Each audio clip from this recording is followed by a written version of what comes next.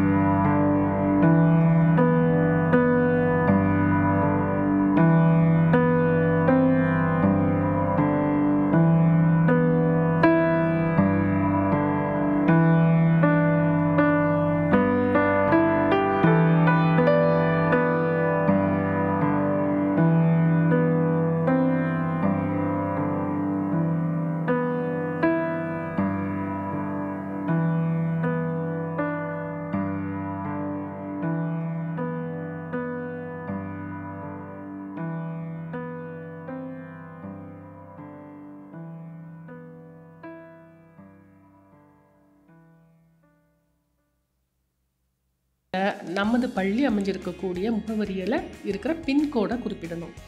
Roll number as per 10th mark sheet என்ற இடத்துல நம்மளோட 10ஆம் வகுப்பு சான்றிதழில் இருக்கிற ரோல் நம்பரை குறிப்பிடணும். ரிசல்ட் மோட் இந்த இடத்துல பர்சன்டேஜ் என்பதை குறிப்பிடணும். டோட்டல் மார்க் என்ற இடத்துல 500 என்பதை குறிப்பிடணும். அப்டைன்டு மார்க் என்ற இடத்துல நாம் எவ்வளவு மதிப்பெண் பெற்றோம் அப்படின்றத குறிப்பிடணும். அடுத்தபடியாக 12th or equivalent qualification details. இங்கு நம்முடைய 12ஆம் வகுப்பு தொடர்பான கேள்விகள் கேட்கப்பட்டிருக்கும். இங்கு குவாலிஃபையிங் எக்ஸாம் என்ற இடத்துல கடைசி ஆப்ஷனை கிளிக் பண்ணணும். பாஸ் ஸ்டேட்டஸ் என்ற இடத்துல அப்பியரிங் என்பதை கிளிக் செய்யணும். இயர் ஆஃப் பாசிங் அல்லது அப்பியரிங் இந்த இடத்துல நம்ம தற்போது 12ஆம் வகுப்பு படித்து கொண்டு இருந்தால் 2024 அப்படின்னு குறிப்பிடணும். பிளேஸ் ஆஃப் ஸ்கூலிங் என்ற இடத்துல நம்முடைய பள்ளி நகர்ப்புறத்தில் அமைஞ்சிருக்கா அல்லது கிராமப்புறத்தில் அமைஞ்சிருக்கா அப்படின்றத பொறுத்து குறிப்பிடணும். Type of school or college இந்த இடத்துல கவர்மெண்ட் ஸ்கூல் என்பதை கிளிக் பண்ணிக்கணும். குவாலிஃபையிங் எக்ஸாமினேஷன் ஸ்டேட் அப்படிங்கிற இடத்துல தமிழ்நாடு அப்படின்றத செலக்ட் பண்ணிக்கலாம். குவாலிஃபையிங் எக்ஸாமினேஷன் டிஸ்ட்ரிக்ட் என்ற இடத்துல நாம் எந்த மாவட்டத்தில் 12ஆம் வகுப்பு படிச்சுக்கிட்டு இருக்கோமோ அந்த மாவட்டத்தை குறிப்பிடணும். ஸ்கூல் போர்டு என்ற இடத்துல Tamil Nadu board of higher secondary examinations அப்படின்றத கிளிக் பண்ணணும். School or college name should be as per class 12th mark sheet certificate என்ற இடத்தில் நம்முடைய பள்ளியின் பெயரை தவறில்லாமல் குறிப்பிடணும். ஸ்கூல் ஆர் காலேஜ் அட்ரஸ் என்ற இடத்துல நம்முடைய பள்ளி அமைஞ்சிருக்கக்கூடிய முகவரியை குறிப்பிடணும். ஸ்கூல் ஆர் காலேஜ் பின்கோட் இந்த இடத்துல நம்முடைய பள்ளி அமைஞ்சிருக்கக்கூடிய முகவரியில் இருக்கிற பின்கோடை குறிப்பிடணும். பிறகு அதற்கு கீழே கொடுக்கப்பட்டிருக்கிற கேப்சாவையும் குறிப்பிட்டு செக் பாக்ஸை டிக் பண்ணி சேவ் அண்ட் நெக்ஸ்ட் இதை கிளிக் பண்ணிடணும்.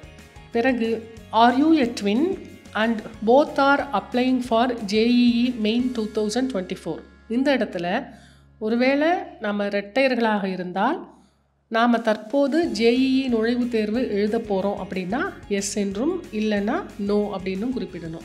பிறகு கேப்சாவையும் குறிப்பிட்டு அதற்கு கீழே கொடுக்கப்பட்டுள்ள செக் பாக்ஸை டிக் பண்ணி சேவ் அண்ட் நெக்ஸ்ட் அப்படின்றத கிளிக் பண்ணணும்.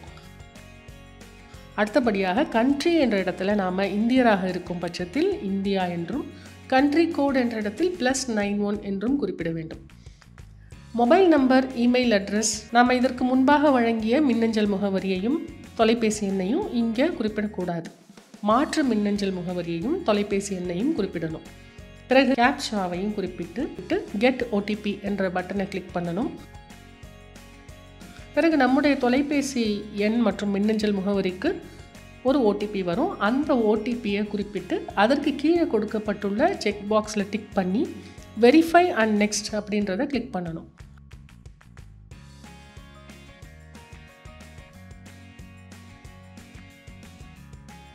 அடுத்தபடியாக டாக்குமெண்ட் அப்லோட். இங்கே நம்முடைய சமீபத்திய புகைப்படத்தையும் கையொப்பத்தையும் கேட்டிருக்கக்கூடிய வடிவத்திலையும் அளவுலையும் பதிவேற்றம் பண்ணணும். ஆன்லைன் மூலமாக கூட புகைப்படம் மற்றும் கையொப்பத்தை ஸ்கேன் பண்ணி எளிமையாக கம்ப்ரஸ் பண்ணிக்கலாம். அடுத்ததாக நாம் வழங்கிய தகவல்கள் அனைத்தும் சரியாக இருக்குதா அப்படின்றத சரி பார்த்துட்டு please verify your mobile number click here என்ற மெனுவை கிளிக் செய்ய வேண்டும். பிறகு கேப்சாவையும் குறிப்பிட்டு சென்ட் OTP என்ற பட்டனை கிளிக் பண்ணணும். பிறகு நமது தொலைபேசி எண்ணிற்கு வரும் OTP நம்பரையும் கேப்சாவையும் குறிப்பிட்டு வெரிஃபை OTP என்ற பட்டனை கிளிக் பண்ணணும். அடுத்தபடியாக கம்ப்ளீட் அப்ளிகேஷன் ஃபார்ம் என்பதை கிளிக் பண்ணி நாம் அளித்த தகவல்கள் அனைத்தும் சரியாக உள்ளதா அப்படின்றத மறுபடியும் ஒரு தடவை சரி பார்த்துட்டு ஃபைனல் சப்மிட் என்ற பட்டனை கிளிக் பண்ணணும். பிறகு கொடுக்கப்பட்டிருக்கிற செக் பாக்ஸை டிக் பண்ணிவிட்டு ஃபைனல் சப்மிட் அப்படின்றத கிளிக் பண்ணணும். அடுத்ததாக ஃபீ பேமெண்ட். இங்கு பே நவ் என்ற பட்டனை கிளிக் பண்ணணும். கொடுக்கப்பட்டுள்ள 3 வங்கி கணக்கில் மட்டுமே கட்டணத்தை செலுத்த முடியும். இதில் ஏதாவது ஒன்றை தேர்வு செஞ்ச பிறகு கார்டு, நெட் பேங்கிங் என்ற 2 ஆப்ஷன்ஸ் கொடுக்கப்பட்டிருக்கும். அது நமக்கு விருப்பமான ஒன்றை தேர்ந்தெடுத்து கட்டணத்தை செலுத்தலாம். கார்டு மூலமாக கட்டணத்தை செலுத்த விரும்பினா card number, name on card, expiry date, CVV போன்ற விவரங்களை எல்லாம் குறிப்பிட்டு நாம் கட்டணத்தை செலுத்தலாம். JEE தேர்வு எழுத போகிற எல்லா மாணவர்களுக்கும் பள்ளிக்கல்வித்துறையோட வாழ்த்துக்கள்.